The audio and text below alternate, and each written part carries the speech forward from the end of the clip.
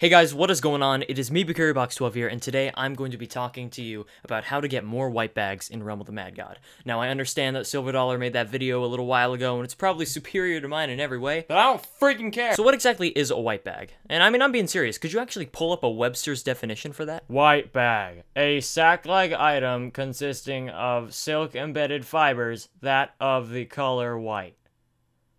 Dang, it's actually pretty good, freak. So there are 3 stages of loot that you can get on a boss. There's the purple bag, which is soulbound damage, but you don't really get anything that you want. There's a loot bag, which is this dark blue color. And then there's the white bag, which is just a UT modification of the actual blue loot bag. There is a cyan bag too, but man, I don't want to freaking talk about that. I don't know. So the question still remains, how do you get that white bag? Well, first, you have to actually get your soulbound damage.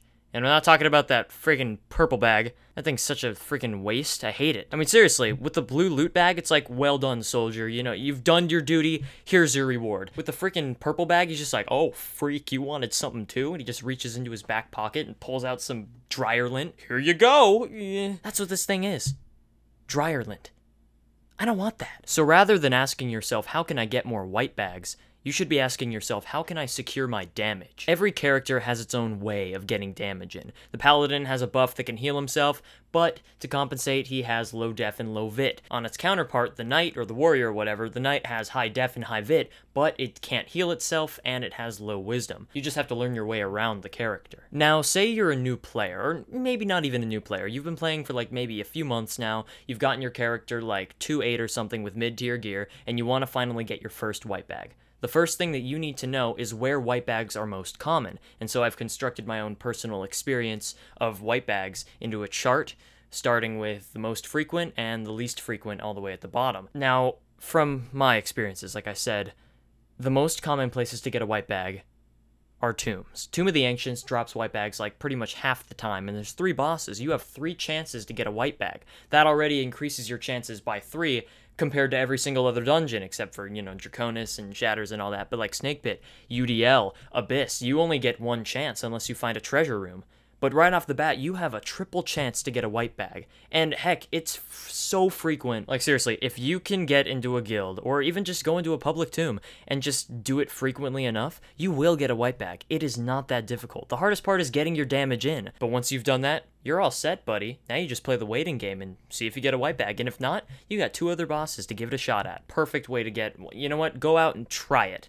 And if not, well then, HDKI and I are going to have to make that tomb guide. The second most common place to find white bags would have to be the Abyss of Demons. Now that's mainly due to the fact that abysses are one of the most commonly run dungeons in the entire game, because they're such a great source of def and vit, to, you know, pretty mandatory stats for maxing a character. Maybe not so much vit, but def is definitely a necessity if you want to max a character. It's always the first stat that I go for.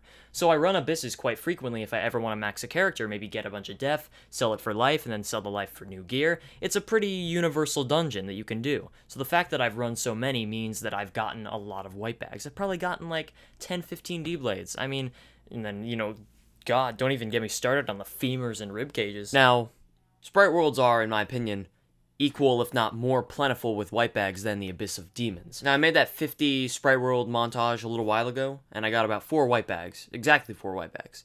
But in my Abyss montage video, I ran about 30 or something dungeons and only got 1 white bag. So maybe if I ran the extra 20, I would have gotten more, but I don't think I could have gotten 3 more. So there was a chance that abysses weren't exactly the key to getting white bags, and they're harder to do. Sprite Worlds, if you just hop on a trickster and teleport to the boss room, you're there, you have a chance of getting a white bag really quickly. So if you want to go for the white bag quick, I would say do Sprite Worlds over and over. They're not that hard to find. They're easy. Trickster gets you to the boss room. Go for it. Then you've got the Ocean Trench. Now, I don't run too many of these, but I bet if I did, I would get a lot of white bags. And I don't really know the exact drop rate because they just changed it to where, you know, C-Trap is the white bag and all. I mean, that was, you know, a few months ago, but I haven't done too many trenches since then, so, you know, it could be different. Then we've got the UDL, because, you know, Debos aren't exactly the most rare thing anymore, but they're still kind of down there. Finally, we have the Snake Pit, Bulwark. How many times, honestly, do you even get a Bulwark? That's a rare item. I only have gotten 1 in my entire life. That's saying something. Then, you've got all these Candyland, Belladonna, Shatter. I don't know those. I don't know. I haven't done many of those, so. This is just a general overview of dungeons that a new player might be doing. So go for tombs and abysses, and if you can, maybe an ocean trench to spice up the variety. I don't know. Alright, since I've wasted enough of your time, I should probably actually talk about how to get damage. Now, if you're a new character, the easiest character to get the hang of with high DPS would have to be the wizard. You have a good amount of dex, a good amount of attack, and your spell bomb does massive damage if you can get it right on target. The only problem is if you're doing a private tomb, you don't want to be spell bombing because you could awaken the other bosses and never actually kill anyone because they all go crazy and you don't have a lot of people and you guys are all new players. What do we do? You don't want that. Now, whenever we're talking about DPS, we're talking about characters in conjunction with items that can deal massive damage. A perfect example of this would have to be the Doom Bow. It's such a damage-dealing item. It does 400 to 500 damage, but whenever you're maxed and you have like Pyrrha on and maybe, who knows, like a Spectral, you're doing over 1,000 damage per shot once you're maxed. It is incredible. But if you're not maxed, the Doom Bow is still a great way to get damage in because if you're an archer, you can just paralyze the boss and therefore securing your damage. And that was the key that I was talking about before. Make sure that you can secure your damage. That's how you get a white bag. By first getting loot, by securing your damage. And that is the archer. In my opinion, if you can, like, get, I don't know, you probably can't get a Doom Bow yet. It's, it's kind of hard to get. You just have to do a lot of UDLs. But even with just a bow, if you can paralyze the target and just wail on him, you paralyze him on your time whenever you feel like it and whenever you feel like you're comfortable to get damage in. If you're in a safe spot, all right, here, got him, start getting damage in. All right, we'll wait for his next rotation. Here, get him. And it's perfect. You are fully in control of the battle. You control when you're getting your damage in. It wouldn't hurt to do it a little more frequently, and as you do more of these, you'll learn and you'll get better. That's the great part about this game. It's there's a huge learning curve to it, but once you get the hang of it, you got the hang of it. So if you're a new-ish player, I would recommend taking either the Wizard, the Huntress, or the Archer for your first time. Bows do a lot of damage, and the Paralyze is great, but if not, the Wizard has long range, it has a good amount of DPS, and heck, the Spellbomb's freaking overpowered.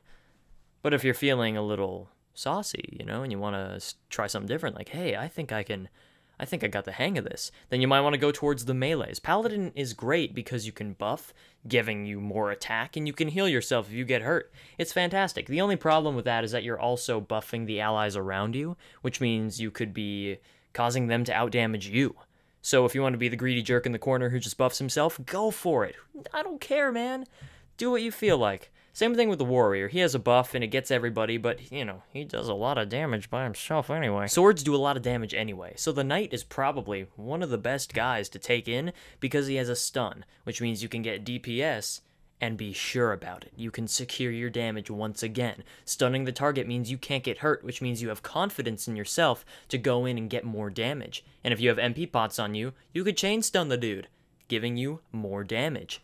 Great combination, but once again, it's a little bit risky because if your stun doesn't go off at the right time, you could be taking a best shotgun. Another great thing about the knight in the tomb is that if everybody's getting weakened, your stun will still do its regular damage. Weaken only works for attack, not the actual stun. Now, I really hope I'm giving you true information, but that's what happened with me. Everybody was getting weakened, I was just stunning. Nobody else had any abilities that were doing damage. The wizard wasn't gonna go spell bombing. And I got 3-3. But like I said, I could be wrong about that, but I'm pretty confident that weaken only weakens your actual base attack, not the actual ability damage. Also, two classes that are a little bit undermined are the Trickster and Ninja. They're both very good for getting DPS in. The Trickster, I mean, if you can get a Cronus on him, geez, that would just be fantastic. But if not, the Trickster is still a very good class for DPS. 65 attack, 75 dex. It's fantastic, and the Ninja is even more remarkable. 70-70.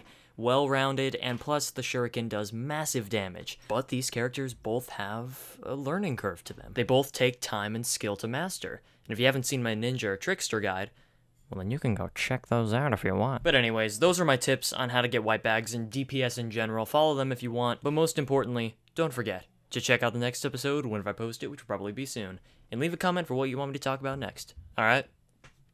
See you!